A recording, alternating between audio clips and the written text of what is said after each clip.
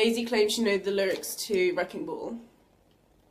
We clawed, we chained our hearts in vain, we jumped, never asking why. Top 10 most annoying things ever.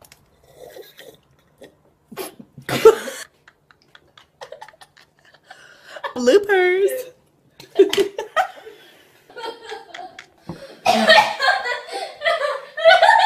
Lastly, for Richard and Michelle, do you anticipate being able to watch the show now that you're no longer a part of it, or is it too sensitive? I'm so excited about watching the show. Absolutely. I mean, I love the show. I love being a viewer of the show, and there's so much of it that, you know, you read in the scripts, but you don't get to see. And now, I don't know anything that's coming, you know, so because we haven't read the scripts, so we'll be like the nerds on the internet going, no offense to the nerds on the internet. I just wanted you to let me in. I guess I should have let you in. Happy shot. Thanks. It's not what it looks like. And I shouldn't really be saying this, but I kind of went into the first audition unprepared. I was unaware of the show. I hadn't watched the first season. I'd kind of just heard from guy friends who'd been watching it that you know, that it's amazing. So it was all kind of word of mouth. And I didn't realise the pressure.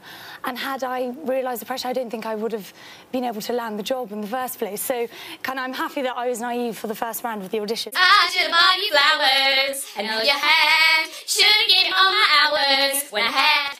I came into the bathroom to find this. Well, clearly I'm interrupting something. Okay, go. I have one question. Where's my leg? Doo-doo. Na-na-na-na, na-na-na-na-na-na-na-na, Batman. They dead. Like so dead. Like OMG dead. My mother and brother are dead. We're here to talk about Game of Thrones. Game of Thrones. Exactly, all nice and dramatic. Game of Thrones. Are we looking forward to much more dramatic moments in the new season for you? But, yes. I am Sparta!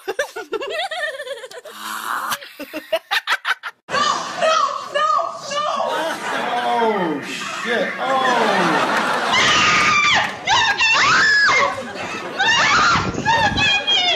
Do you guys know about this?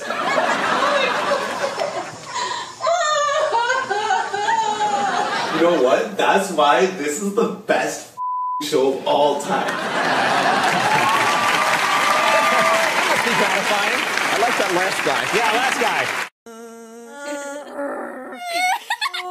Oh, baby.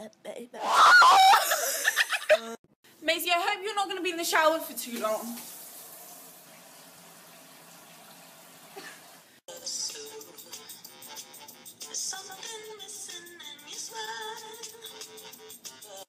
I'm Sophie. I'm India. And this is our Vine. Happy birthday, Only. Happy birthday. I hope you have a great day.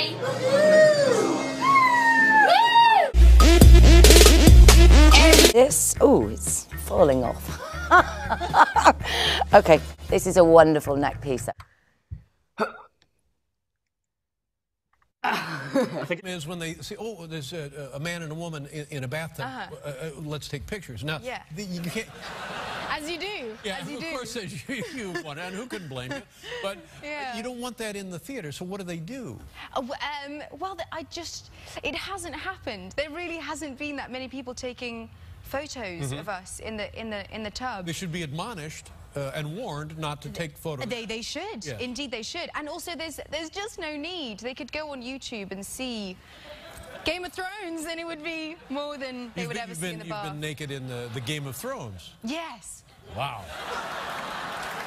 Thank you. Sam's the daddy of that little family, and he's just hell-bent on being a better... For example, your parents are living? Yes, they are, yes. So,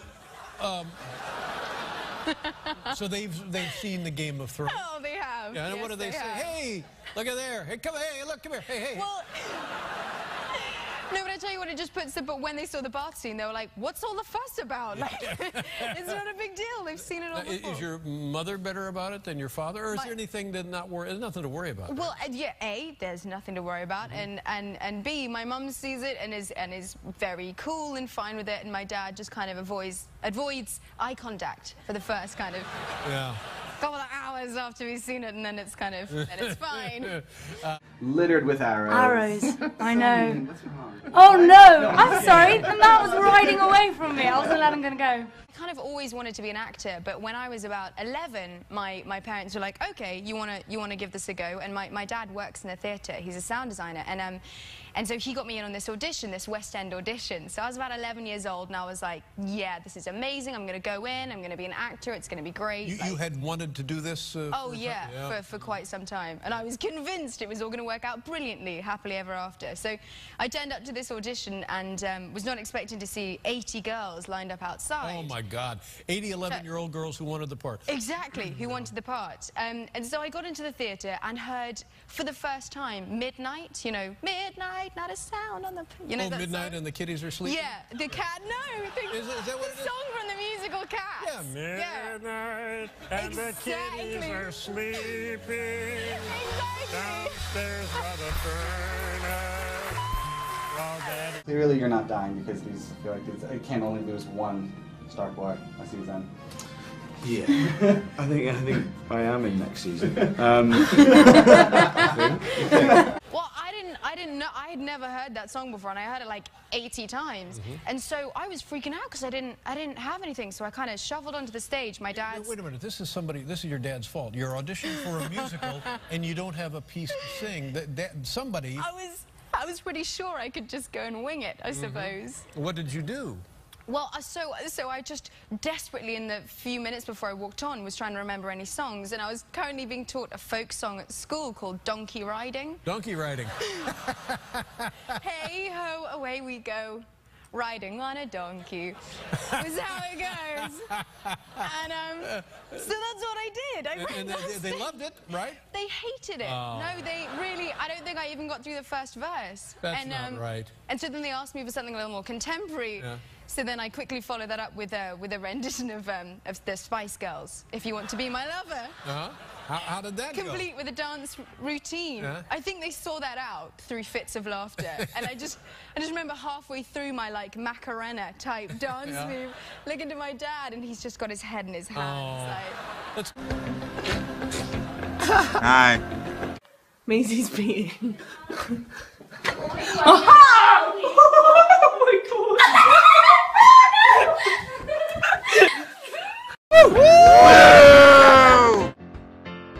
Everything. We're treated like gods. Literally. I know I'm still living, but I admitted while sitting next to George that I hadn't read the books, and now I fear for my life. Oh, really? Yeah. He may become angry now that you haven't read his books. And you'll be hit by a car, which is that doesn't happen much in that realm. Yes. Yes. Yes. A girl came up to me in a bar the other day and said, "You look exactly like Jon Snow." And I was like, "Well, actually, I am." And she said, "No, he's much taller than you. He's much taller than you." Like, okay, you know what? I lied. I'm not. I'm not Jon Snow. My veins popping. It's not a great. Much better. I like your hair. That's better. Look at the camera. I believe I can fly. Yeah. The Race of Castamere. Oh, wow. At our karaoke party in Iceland, this guy, what did he sing? I don't remember. Faith by George Michael, I remember. He was blinding. You felt this way all day, and then they release it. It goes. The release, and then the release.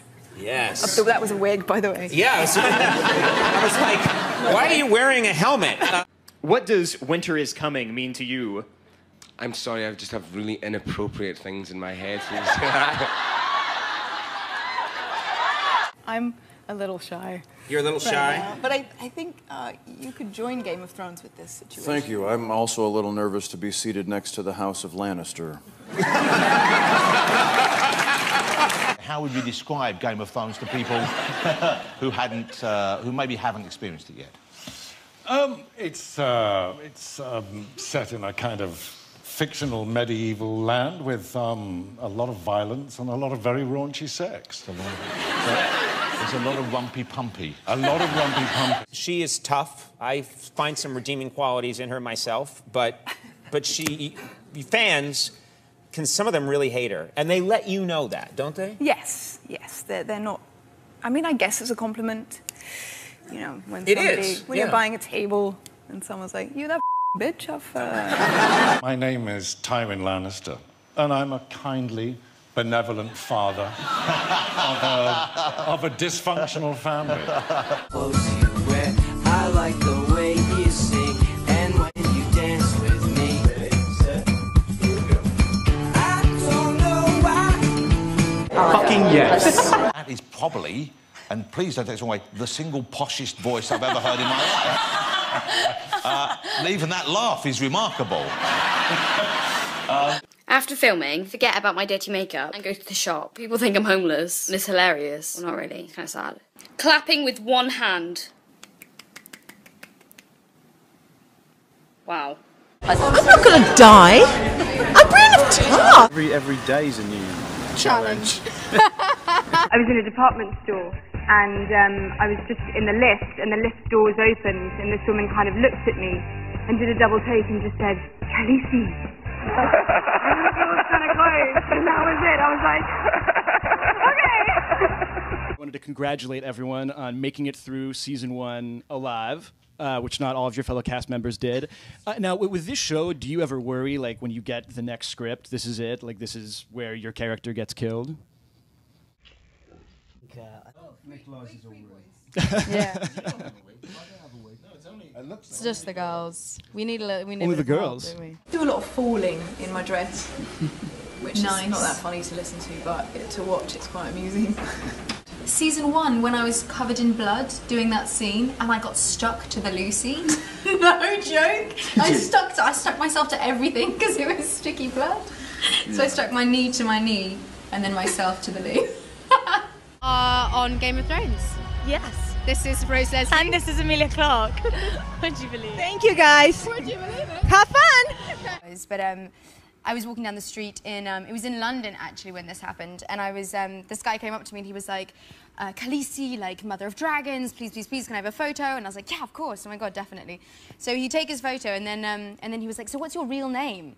And I was like, oh, it's Emilia. And he was like, yeah, stick with Khaleesi, it's much better. Thanks a lot. Yeah. It's a real fun to recognise me because of the hair. And I look quite different with it. Not always riding the horse. Not always riding my horse. Not always getting raped either, which is no. And it was seeing John Bradley's face slowly freezing, slowly turning into a block of art. It was hilarious. They kept the camera rolling just to watch it for a while. It's really mean, but it was. That's really mean. It's like he got icicles on his little. Do you pretty much have all the men at your fingertips now when you meet them? They're like, oh, there she is. There's Emilia Clarke from Game of Thrones, and you're like, I got them. They're putty in my hand. I think maybe if I had my dragons with me all the time, that might work. But without the wig and the dragons, it's not so. But you know, you can tell them the dragons is with valet, right? Exactly. They're parked and they're ready to go. I parked go. my dragon outside, don't you worry. Really good fun, it was really good fun. We got to play around with and each other. Yes. Which is always good. We were just sort of being very affectionate. Yes, exactly. In a fashion way. Yeah, in a styled, fashiony way. Joffrey's a wee prick. Mummy's boy, a bully. He's got nice eyes. I feel like Jack, the actor, has an abundance of redeeming qualities. I feel like Joffrey, the character, less so. He's kind of always sits like squiffy on his chair. And he's like always picking it at the handle. And he's like, I am the king. I feel like Ant-Man is kind of the sleeper. Superman couldn't save his own planet, could he? Well, he's a baby. He was a baby. He's still Superman as a baby. He doesn't have superpowers on Krypton. I mean, Teenage Mutant Ninja Heroes. Yes! Michelangelo! And the little rat. Splinter. You clearly haven't seen the show at all, have you? Inspector Gadget to seek out! Go Gadget! Go Gadget arms. He'd save the world. He would save the world. Now, you live in New York City now? I do. At the moment, that's where I'm living. Yeah, it's amazing, amazing. I got here in sort of the end of January, and I was really British about like crossing the street and being really kind of sensible about things. And then within the first like week, I was walking out and I was listening to my music, and this car like comes down in front of me, and I like slam my hand on the hood, and I'm like, hey, I'm walking over here. One of the most terrifying things I've ever had to do was the opening shot of season 3. They wanted to get this feeling of something being behind Sam and something in pursuit of Sam. So they decided the only way to achieve that effect was to chase me on a quad bike through the snow. And they had a guy running alongside saying, the only reason I'm here is if you fall over, I'll get the quad bike to stop. I went, thanks very much. I don't know what they're paying you, but it's not enough. The most weird thing I've had to do this season is to bite off a man's ear and spit it in his face. Na Savenya was a piece of a go. Bye. Where's my case? Where's my case? Where's my case? You guys have to dress up as a character. Who would you guys dress up as? Teenage Mutant Ninja Turtles. Yeah. Yes. Oh yeah. Yes. I'm gonna go for Michelangelo.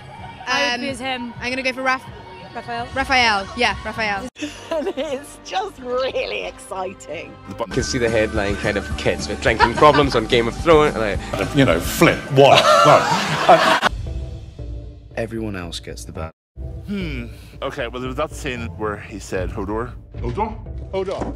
Hodor. That was definitely a badass one. Oh, Dracarys. Dracarys. Definitely. I believe that's probably the most badass quote. Barney, Barney, Barney, Barney, Barney, Barney, Barney, Barney, Barney, Barney, Barney, Barney, son. Hey, when I'm talking, you right? You okay? Phlegm.